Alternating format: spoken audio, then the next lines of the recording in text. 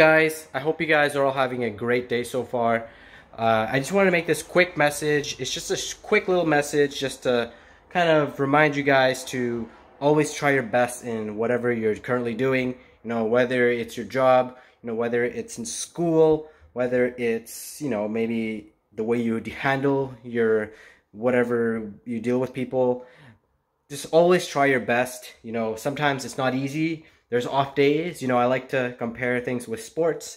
Some days you're having a good game, and some days you're not having that great of a game. So, but make sure you always try your best in whatever you do.